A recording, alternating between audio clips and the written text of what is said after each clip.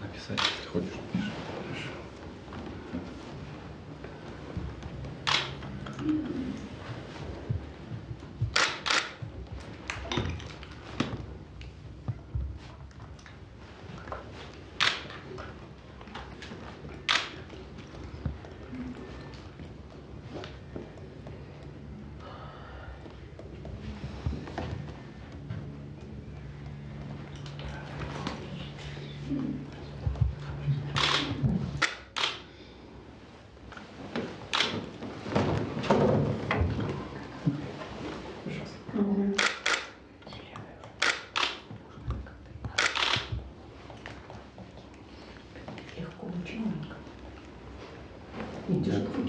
Внимание, на меня, пожалуйста, смотрите.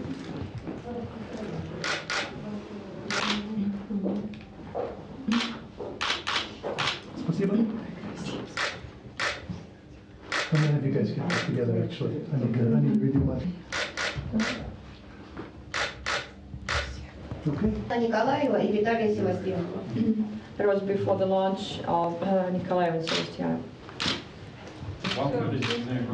Да, Дэн, ты забираешь их. Поехали. Снимаем. И еще раз.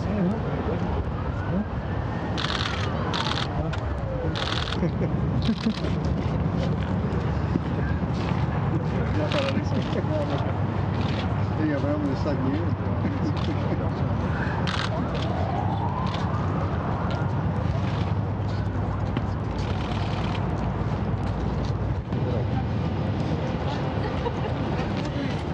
А где у нас Олег? Можно все время экипажем как бы держаться.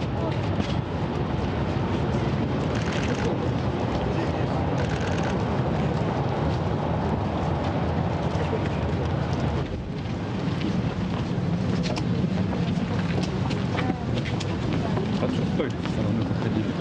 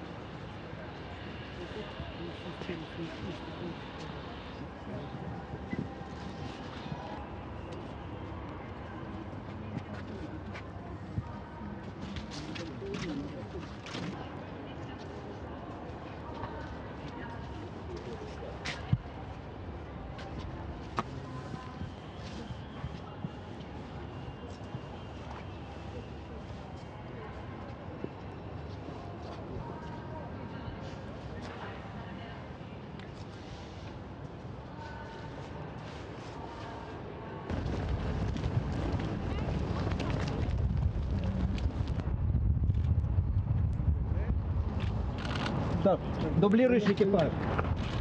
Пожалуйста, внимание.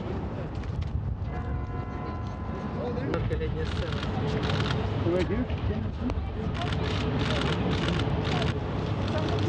Here, yeah, please. Спасибо. International Space Station Expedition 47 flight engineer and 48 commander Jeff Williams. We're here at Red Square in the Kremlin. You've just finished your final exams in the space station Russian segment and in the Soyuz. How are you going to be spending your next week here in Russia before you head off to Baikonur for your mission? Well, this is the few days that we have between final exams, and then we do this traditional visit to Red Square. and going to Baikonur, where I'll have almost a week where I kind of get things in order. I'm going to be spending some time on the phone, of course, with family and friends as they finish their final plans to come to the launch. And of course, I have to get my things together to get ready for the trip down to Baikonur next week. This is going to be your third trip to the International Space Station. Is there anything different about your preparations this time, or your emotions, or your feelings in general about what's going to make this special and different for you? Well, it occurred to me that my first visit to the space station was in 2000, and I was there twice, as you said, for long stays since then. And now I'm going back for the third long visit. And it occurred to me that I've had the opportunity to really cover the history of the building of the International Space Station. And now its assembly is complete. We finished it up about the time I was there last. My visit before that was halfway through. So now it's in full utilization mode, and I look forward to personally sort of completing the story of the International Space Station. With that in mind, I've also decided that I'm going to try to bring the history of the space station to the folks that are following using social media and other media to remind folks just how incredible the station is and what an accomplishment it is among this international partnership. How can your fans and the public follow you on social media? Well, with some help with some of my friends in Houston, we've got a Facebook page up and running, and of course I'll be using Twitter as well to get the word out as we go through the different milestones of the mission, and also to do a little retrospective look back at the different significant milestones as we envisioned the space station and then built her.